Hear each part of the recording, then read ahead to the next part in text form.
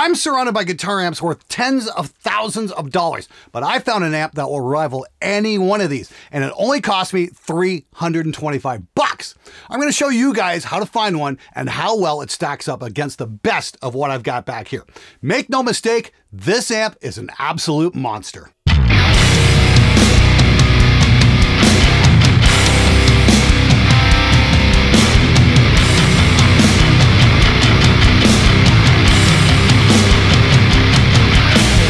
Now, if you're starting out in guitar, have you ever asked yourself, what amp do I get? There's so many choices out there and countless tube amps that sound incredible. The only problem is they're really expensive. If you're in the market for your first amp, it can all seem just a little bit overwhelming. For example, my first tube amp was a Mesa Dual Rectifier, which I bought way back in 2000. And I scrimped and saved every spare penny I could put together to be able to afford it. And back then it cost somewhere around $1,500. These days, a new one will set you back a paltry $2,800. You got me shitting me! Now, given the fact that in that time inflation has increased, the cost of living has increased, but wages have not, does this mean that great amps are out of reach for normal people? Well, the one amp that I've recommended for years for anybody looking for their first truly amazing amp is, of course, a used PV5150. Edward Van Halen's signature amp was made by the thousands and used to be super affordable on the used market. I got mine in 2005 for a whopping $600 Canadian. That's only $438 in US funds. And don't be fooled by that cheap price. The 5150 wound up on countless metal classics, including Carcass's Heartwork, Machine Head's Burn My Eyes, In Flames Clayman, and just about everything in the whole modern mental, gent, whatever the hell you want to call it these days. Unfortunately, since the passing of Edward Van Halen in 2020, the price of a 5150 on the used market has increased to more than double of what they used to be. And if you're after one of the original block letter models, well, it'd probably help if you're super rich. So, what's the prospective player to do? Is there anything out there that's affordable and awesome? You bet there is. In 2005, Van Halen left PV, and with him, so did the 5150 name. However, PV rebadged their amps to the 6505 without changing the circuitry. And because of that, the same amp can be found on the used market for some extremely reasonable prices. But how do we find one for around $325? Look for the 6505 combo. They pack 60 watts of pure tube power and come with a single 12-inch speaker. Now make no mistake, this will rival the 5150 head that is going for thousands on the used market. But because of one tiny little change to the badge, they are ignored by the slime balls looking to make a fast buck off the Van Halen name, meaning that you can grab an amazing tube amp for dirt cheap. And I do mean dirt cheap. Here's one for $375, another $475, $450, and yet another for $375. Make sure to look for the 1x12 version and not the 2x12, which for some strange reason is going for a lot more money. However, the sad truth is the Sheffield speaker that the amp ships with is terrible, so we're not going to be using it. Also, please be on the lookout for scammers trying to pass off upgraded versions where they replace the stock vacuum tubes with ones made from the elusive combination of magical fairy dust and unicorn farts. To be clear, the entire tube replacement for your amp business is at best completely dishonest. New tubes are not going to revoice your amp. If the tubes in your amp are working, then they're the best ones for that amp. Make no mistake, new tubes are a very expensive rabbit hole to go down that will offer very little in the way of sonic benefit. But hey, they sure look cool when they glow! In past episodes, I've demoed a number of affordable combo amps on the show, and I haven't had much luck with them, mainly because they all completely suck!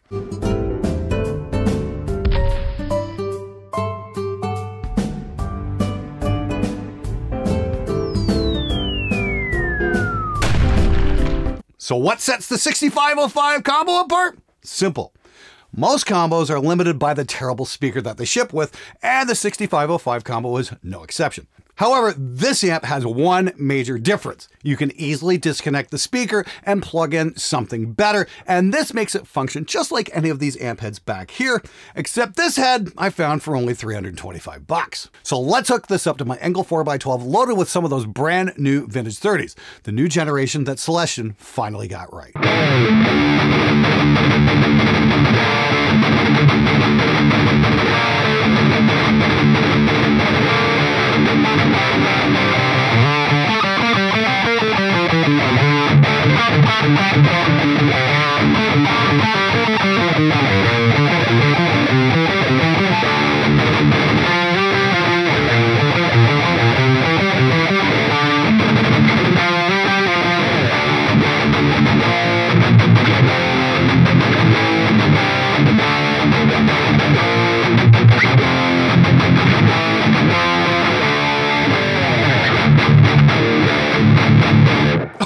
Oh yeah, that is what I am talking about. This is the 6505 combo.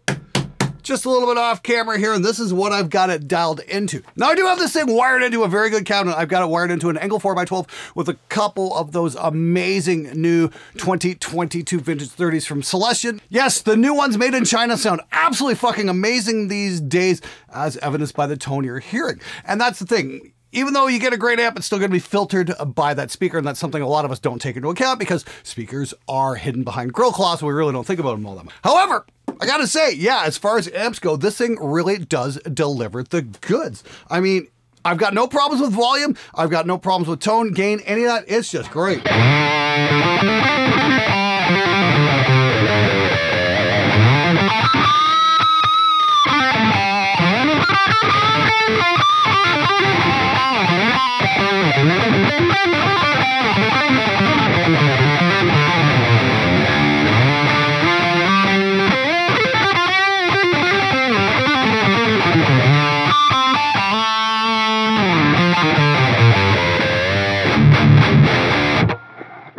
Yeah, that just makes me really happy. The sound of this amp, the fact it only cost me $325 US. Now I know I showed you guys a bunch of screenshots around $375, $425, something like that. I got lucky on the low end for $325. I know these things are going pretty cheap in Europe too as well. So if you guys are watching in England, Germany, France, all those wonderful countries like that, keep your eyes peeled. But yeah, they definitely delivered the goods. Now I promised you guys at the beginning of the video, I was going to show you how this stacks up against the best I got back here. So what I'm going to do is I'm going to put it up against a 5150 original signature series from the mid 90s. And I'm also going to show you how it stacks up against the granddaddy of them all, the Soldano. So I'm going to play the same riff and I'm going to run them back to back here. Check this out.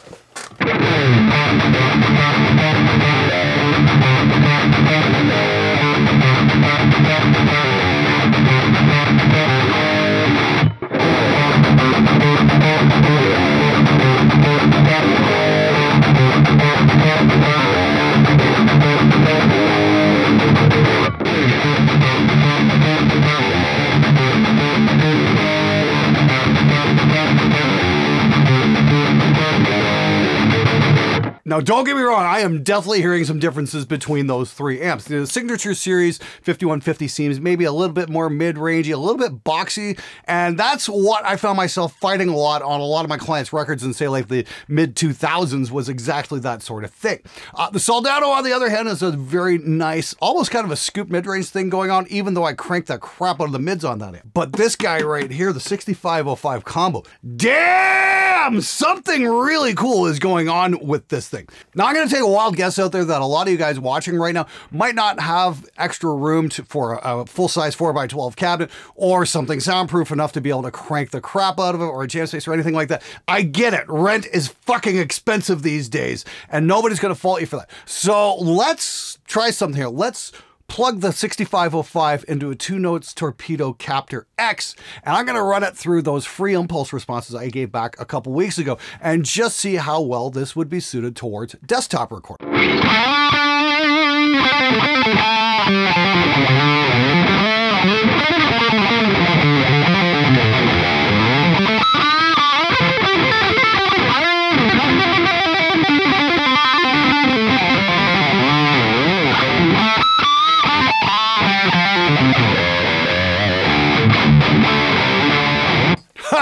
Yeah, that's what I'm talking about. So I've got the Torpedo X hooked up and I am not running any kind of cabinet at all. I'm just going straight out of the amp into the Focusrite Red 16 line, and it is doing the job very well. This is a sound I would be more than happy to put on a client's record because it really does the thing.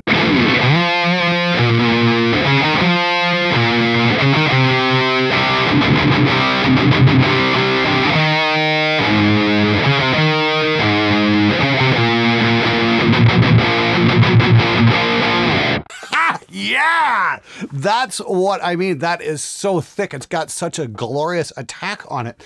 And once again, I only paid $325 for this amp. So if you're plugging into a cabinet, if you're plugging in directly to record, if you've got something cool like a captor kicking on or any kind of load box, this is definitely going to fit the bill. It all really comes down to a question of having a good impulse response or a speaker to run it through. Now, of course, that can get expensive, but again, with impulses, it can be pretty damn cheap. And I am going to tell you right now, I am running to a very special impulse response loader, something that might be coming up near the end of the month from Spectre Digital that I think you guys are really going to like. We'll have more on that, obviously, the closer we get to the end of the month, if all goes well. For a straight up to right to desk recording system, yeah, I think the 6505 Plus really delivers the good.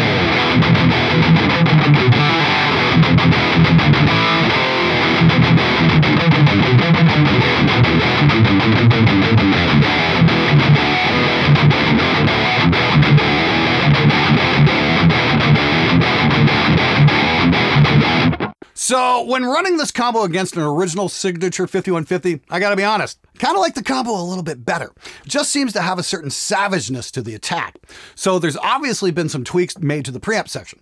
But rather than speculate, I reached out to the amp's original creator, Mr. James Brown, and here's what James had to say. Regarding the original 5150 changes to get the original 5150-212 combo, Ed was unhappy with the feel of the attack when reducing the power to 60 watts. And in the tweaking process, I tightened up the attack by making a couple of small changes so it's chunkier. He immediately got very excited and asked, "Why didn't you show me that tweak when designing the first amp, the block letter?" I said, "Because once you said it was right, I quit fucking with it." Afterwards, he asked for a head with the same mod, and I built one. He used that modded head on the balance record, and it ultimately defined the lead tone for all the rest of the amps, including the 5152, EVH 5153s, and the later PV 6505 Plus, and the newest 6505 too. However, as far as I know, the 6505 is just like the OG block letter with the looser, thicker attack. When I joined EVH and designed the new 5150 Iconic, I did the burn switch that gives the amp some of that thicker sound of the block letter, although it's a little bit tighter. James, thanks so much for answering my questions, and whatever you did, it sure sounds great. I've been extremely impressed with this, not only by using it on its own, but in a recording situation as well. Check this out.